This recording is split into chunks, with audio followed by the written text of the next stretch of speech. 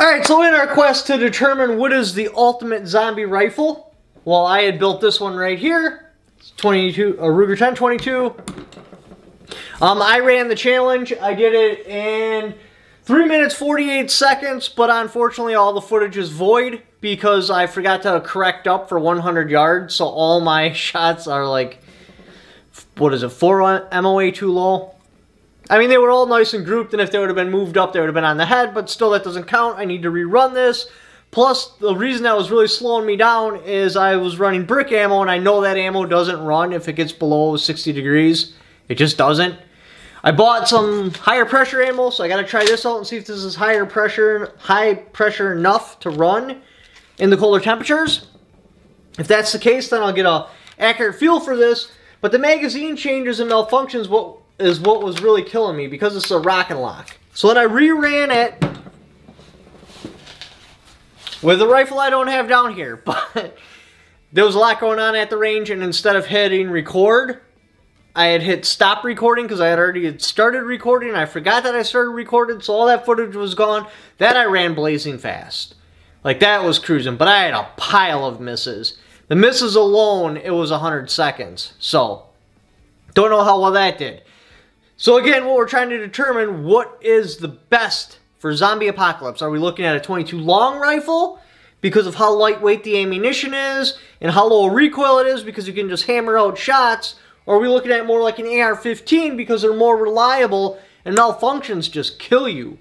So, the first guy submitted, he ran his 22 long rifle at 4 minutes 43 seconds. Not too bad.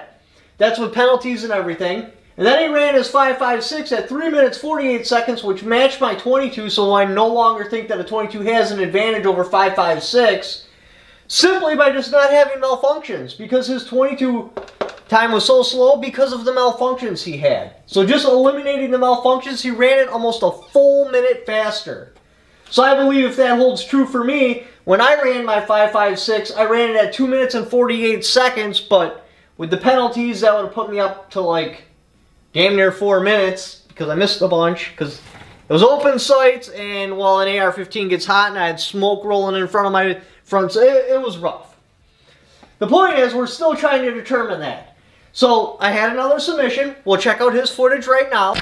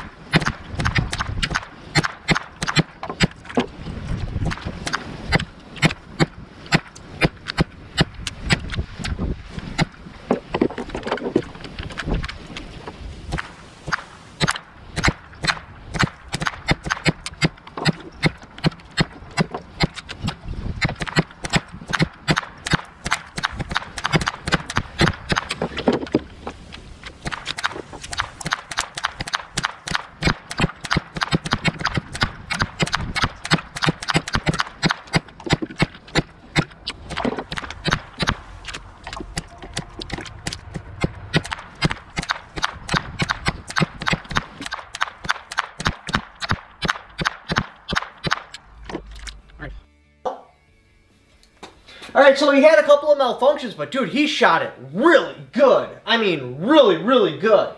So one, he ran 4.05. He missed once. That's impressive. One miss.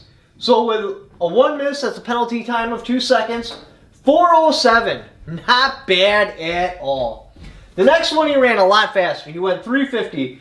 So he shaved off, what, 15 seconds, but he had 21 misses? Dude, he had a hell of a wind. Like, it was like damn near tearing the paper off of the backboard. So, I don't blame him for having a bunch of misses. He ran that in 4.30. Now, the reason he's running it so much longer is because he doesn't have 4 25-round magazines, so he's having to do several magazine changes. So, yeah, definitely magazine changes is what kills you.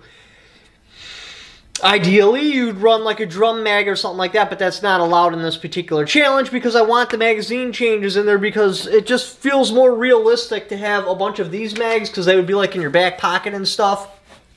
Pop them in and go. Same with like an AR-15 mag. I just don't think a drum mag is practical. Yeah, if you knew you were in a fixed position, that would start to make kind of sense, but I'm going to try to keep it a little bit more practical.